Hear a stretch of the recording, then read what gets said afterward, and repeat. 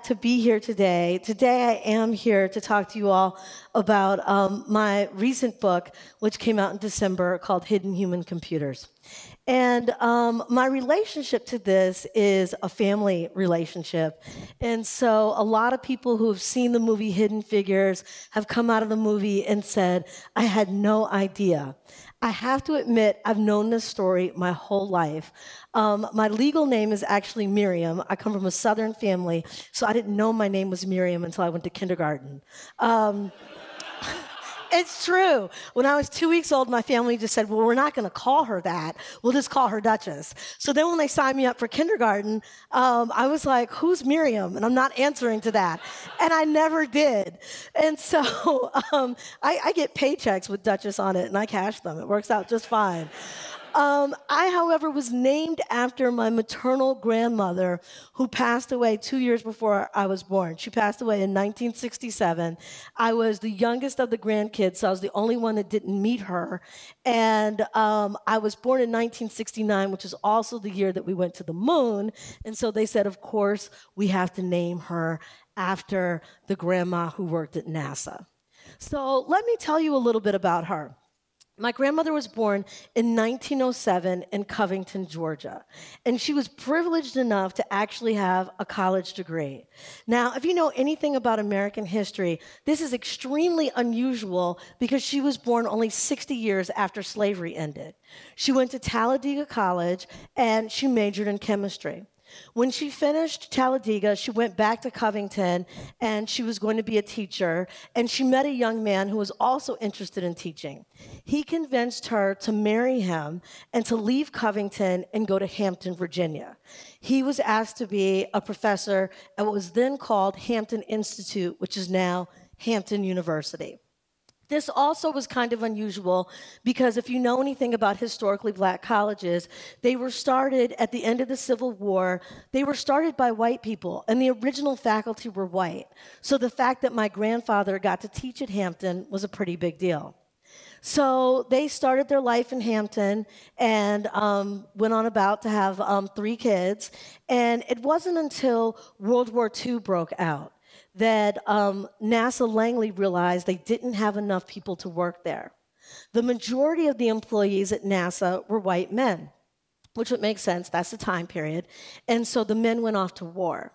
And so at that moment, they said, okay, we'll see if we can find enough college-educated white women. And in the 1940s, it was still unusual for white women to have college degrees. So they recruited as many white women as they could, but they ran out of them. So it was at that moment that they said, we'll go over to the colored school and see if there are enough colored girls who can pass this test. And so my grandmother was actually 36 at the time and had an 8-year-old, a 7-year-old, and a 6-year-old. And she and 10 other black women passed the test, and they started working at NASA in 1943. And so it's a story I've always known, but a story that I didn't appreciate until I went to college. And so I was a typical teenager. Anything my parents told me that was supposed to be interesting about my family, I thought was ridiculous. My mom is 81. She revels in the fact that she told me so. Not only that, she revels in the fact that I have 3 kids now and 2 are teenagers, and they think that all of this is ridiculous. And in fact, my 10-year-old, when the movie came out, insisted that he see Rogue One first. True story. True story. There's no love when you're the mom. So... So if you've seen Hidden Figures, you know that the movie takes place in 61 and 62. But there's this whole arc of a story that happens before that. And so that's one of the things I talk about in my book. So today, one of the things I'll share with you is how I came about writing this book, because that in and of itself is a process. So first and foremost, when you're an academic, the only thing you really care about is getting tenure, right? And so I knew that this couldn't be the tenure project because I wasn't sure if I could gather all of the material. So I got tenure, then I got promoted from associate professor to full professor, and then I got the most amazing thing you can possibly get as a professor is sabbatical. And so I was delighted to get sabbatical, which was for the 2013-2014 school year. And so in the summer of 2014, I was able to fly to NASA Langley and get a tour of the grounds, go into the archives, and get my research. So the first thing I'll share with you is the thing that surprised me the most with my research, which is that I go into the archive and I find the deed to the land. And what this is it shows you is that the grounds of NASA are actually sitting on the property of what had been Chesterville Plantation. Okay, which is pretty amazing. So I don't know how well you can read this. It says next to Chesterville Plantation, then someone has written in handwriting, Chesterville site, and then they put in parentheses, preferred, to kind of soften the fact that it was a plantation. Like, we're just going to kind of get over that part. So as you see down here at the bottom, it says National Aeronautics and Space Administration, and this is the official document from the Historical and Archaeological Society. And so a lot of people will ask, oh, okay, fine, it's Virginia. Virginia was a slave state. How long was it technically a plantation? It was actually legally a plantation until 1950. Now, I feel like I need to say that again. I didn't say 1850, I said 1950.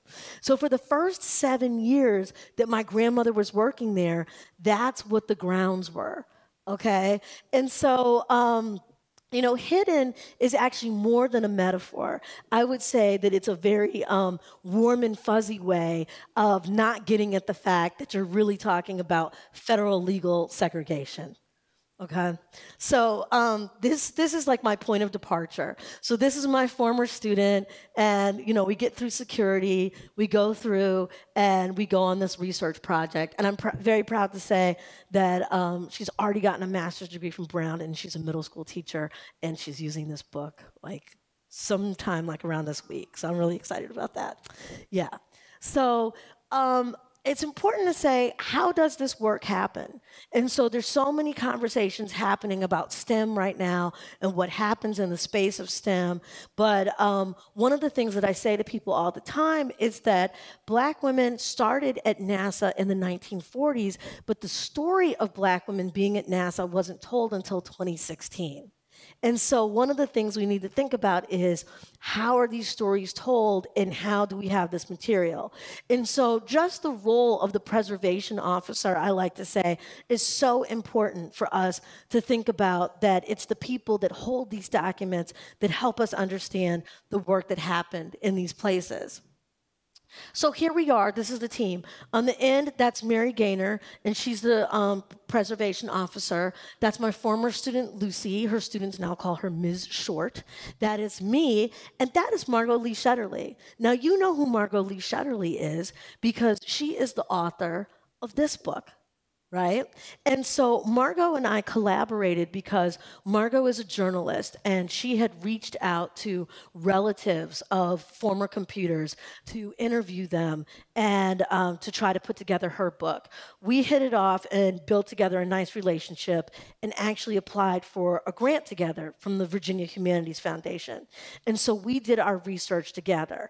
Margot decided that she wanted to write a book for adults, a mainstream book.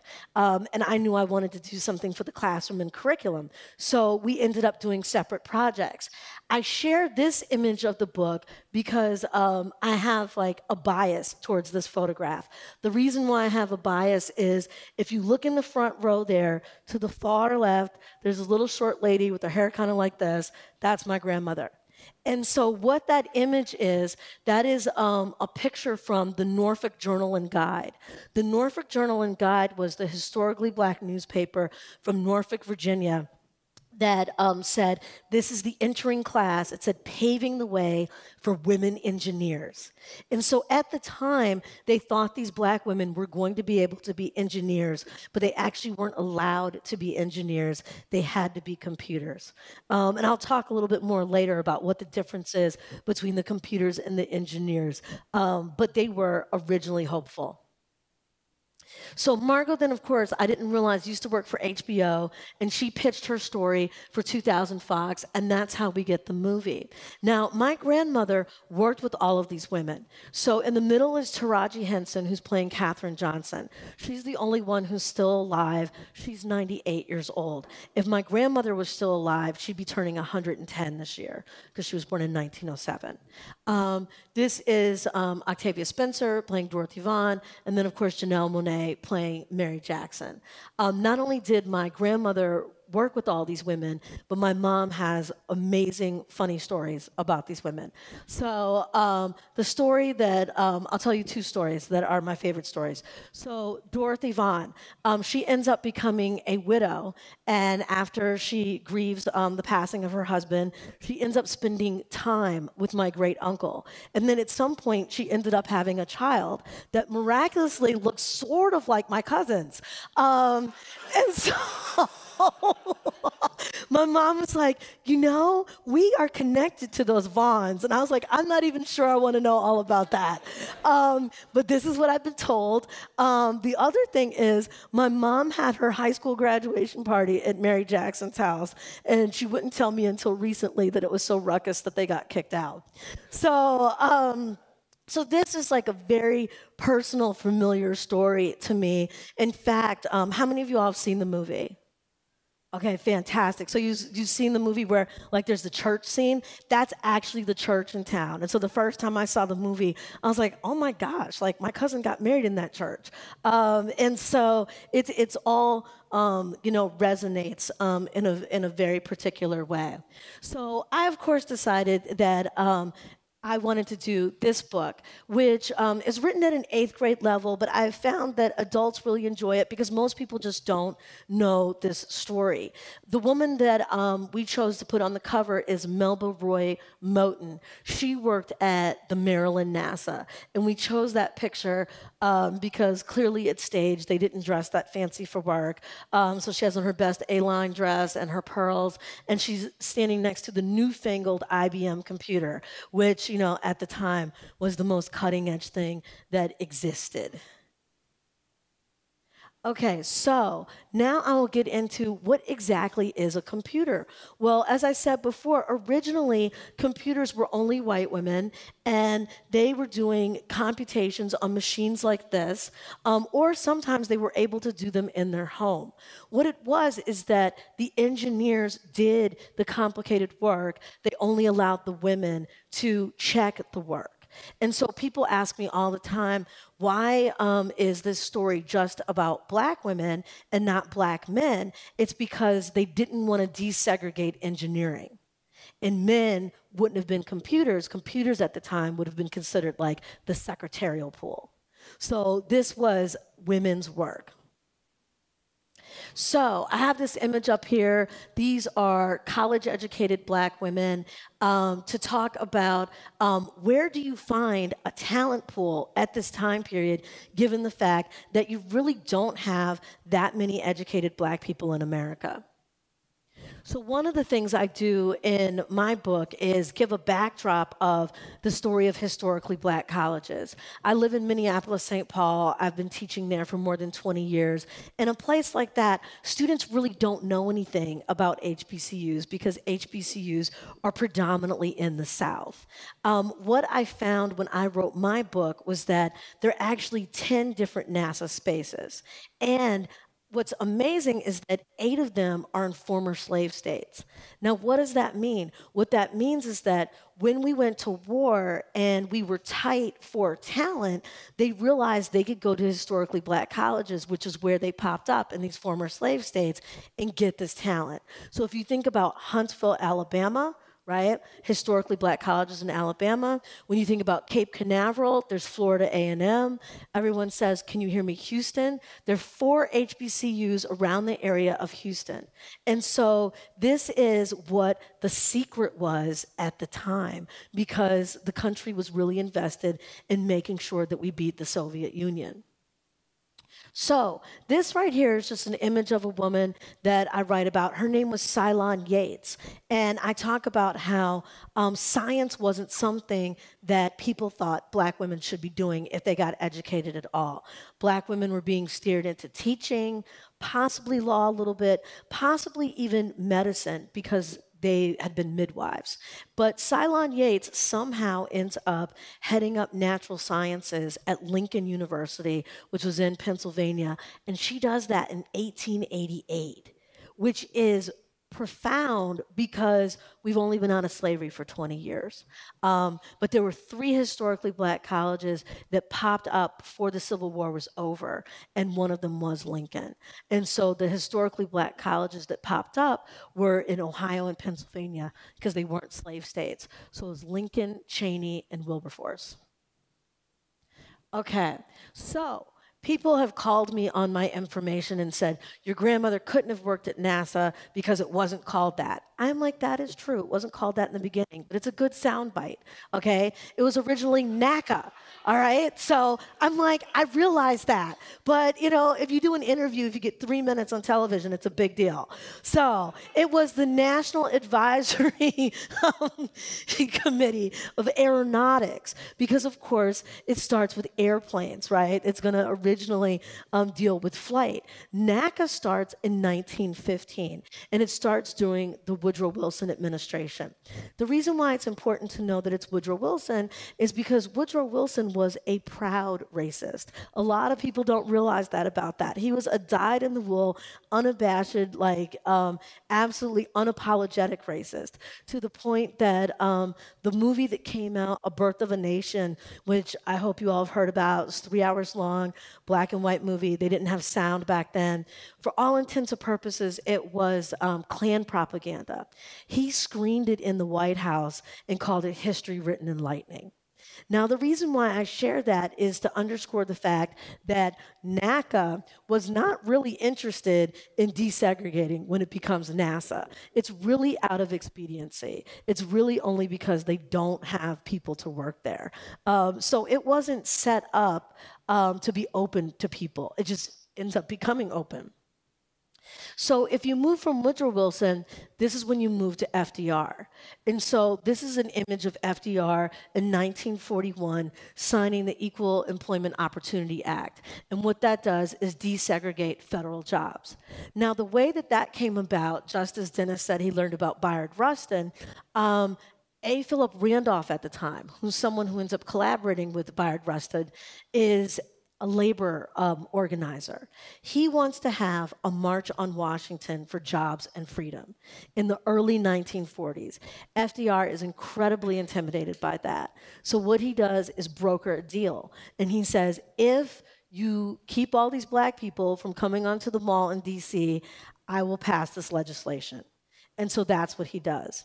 And so once he passes the legislation, the question is which federal entities will be in compliance with the legislation? Because, of course, everyone isn't really comfortable with this idea.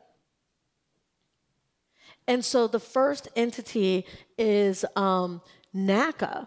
And so this is the image that I was sharing with you all, where they decide 2 years later, fine, we will desegregate and we will allow these women to come work. Excuse me. Now, when they got there, what were the working conditions? So one of the things you see in the movie is you see Katherine Johnson's character running in between buildings. The music under it is Pharrell, because Pharrell happens to be from Hampton, and so he wanted to participate. It's somewhat lighthearted, right? So the song is like running, you know, and it kind of downplays a little bit how stressful it actually was. So when I went on the grounds of NASA, what I found was that it's laid out like a compound. When I'm in Minnesota, I make the reference of like the Mayo Clinic. The buildings are miles apart from each other. And so what they did was put the black women in the West area. And then by doing that, it was also code language that they would use. They would refer to them as the West area computers. And only the people who knew what that meant knew that those were the black women. So they were completely separate from the white women that worked on the campus. The first 10 years that my grandmother worked at NASA, She ate at her desk. In the 1950s, which is around the time when Katherine Johnson got there, they modified this building. When I did my research, I got this blueprint, and what this is a building of where they were eventually allowed to eat. And so if you look in the middle, it says kitchen. It's not that easy to read. What's interesting is that whiteness really wasn't named in mainstream culture until like around the 1990s. But in this blueprint, it says white dining room, and then over here it says colored dining room. If you know how to read blueprints, next to that are doors. What that meant was that they would go out of those doors, go across campus that way, go back to where they worked, and came in over here. If you were to ask white people in the 1950s if black people worked at NASA, they would have said no. They would have said no because they wouldn't have seen them. They wouldn't have been lying. They had no idea. That's how much they were kept apart originally. So, how do we make this transition from NACA to NASA? It's NACA from 1915 to 1957. What happens in 1957? The Soviet Union has Sputnik. They get out of space first. The United States goes crazy, right? We're incredibly competitive. If you remember, there's a line in the movie that says, "How did we become number two in a two-dog race?" And so, amazingly, in 1958, we speed things up. We turn it into aerospace. We get, lots of federal funding from a National Education Act, and then NACA officially becomes NASA. And so this is like the headlines from the New York Times about, the Soviet Union leaving the Earth, and we are extremely distressed by this. Okay, so one of the women I just wanted to highlight in my talk today that isn't profiled in the movie, but I talk about in my book, is this woman named Annie Easley. And so Annie Easley worked at one of the two NASA's that wasn't in segregated space. She was in the Cleveland, Ohio one. So Annie Easley was born in 1933 in Birmingham, Alabama. In 1955, she moved to Cleveland. She saw an ad in the newspaper for computers, applied for the job. She ends up being one of 4 black employees of NASA. So since there are only 4 of them, she actually works side by side with the white women. What's interesting, however, is they come into the job, they take a picture of the women doing their work on the team, and then they put the picture in the newsletter. When the newsletter comes out, Annie Easley's not in the picture. And she's not in the picture because even though it's the 1950s and it's post-Brown versus Board, people's sensibilities are still somewhat that they weren't sure if they should show that there was a black employee there. So that's how her career started. Her career ends on a much happier note because this is the image of her on the cover of the Science and Engineering newsletter about 10 years later. She ends up on the cover of that newsletter because she was one of the first black women that ended up starting as a computer but becoming an engineer. The way that she became an engineer was that she went to Cleveland State University at night, paid for her own classes, which is interesting because if you were a white man that worked at NASA, they would pay your tuition. They wouldn't pay her tuition, but she found the money, she took the classes, she became an engineer, and she learned Fortran, which of course was the language that she needed to learn to move to the next level. If you remember from the movie, one of my favorite scenes is when Dorothy Vaughan goes into the library. The librarian is upset because she's not in the colored section. Then she gets on the bus. She and her sons are sitting in the back of the bus. Even though this is 6 years after Rosa Parks, she's still sitting in the back of the bus. And then her sons realize she's stolen the book. They are appalled. Their mother is a thief, right? And so she's like, don't pay that any attention. I pay my taxes. This book belongs to me, right? And I was like, exactly. And so it's that kind of subversive behavior that these black women had to execute if they were going to get around the Jim Crow lifestyle, get around segregation, and better themselves, also so that they wouldn't become obsolete, right? Because they knew at some point you weren't going to need computers. They knew as human beings, they knew that the machine computers were going to take over, and the only way to stay employed would be to be able to program the computers. The other thing that I love about Annie Easley's story is that she was actually involved in the civil rights movement. And that's something that you don't pick up from the movie, but I know to be absolutely true. All these women would have been invested in the civil rights movement because no matter how ideologically conservative you could have been, you didn't want to live in segregation. So when Annie Easley first started voting, she was charged a poll tax. Okay, now think about it. She was born in 1933. So if she were alive, she would be about 84 years old. So this is someone like in our lifetime. And they told her, well, we're only going to charge you $2 because you have a 4-year degree. She'd been to Xavier University, which was a historically black college in Louisiana. So she worked really hard during the voting rights movement of the 1960s to dismantle those kinds of things. And then she ends up being the first EEO employee of NASA. And so, what I think is great about the Annie Easley story is that she also worked on this, which is the Centaur. So, this is a black woman who simultaneously worked on a rocket ship and was involved in the civil rights movement. Something I know that when I was growing up, you couldn't have possibly learned about in school. And that's why I wanted to write this book, so that when students come to me as undergrads, they might know this story. And then we can talk about it even more on a deeper level. Okay, so this here is the actress Nichelle Nichols. Many of us are familiar, Lieutenant Uhura from Star Trek. And so one of the fun things that I learned while I was researching this book was that the difference between the black women and the white women at NASA, the histories that they had, was that when World War II ended, as many of us know, the country really prospered. Then we built interstates, and then suburbia got built up. The white men came back from war, they got great jobs. This made it such that the white women could afford to stay at home. And so white women weren't employed at NASA as much in the 1960s and 70s. Black women, however, stayed the entire time. And it was partly because the black men didn't have the economic opportunities that the white men did, so they couldn't afford to stay at home. So what you have is this like consistent workforce of black women at NASA. My grandmother actually worked there until 66, and then she took very ill and she passed away in 67. But she was only 60 years old. So if she hadn't taken ill, she would have worked there much, much longer. And so what NASA realized was having these employees was incredibly beneficial. And so what they did was they hired Nichelle Nichols to be a spokeswoman of sorts for NASA to recruit women and men of color to join up with NASA, which was like this great thing because people were really into Star Trek in the late 60s and 70s.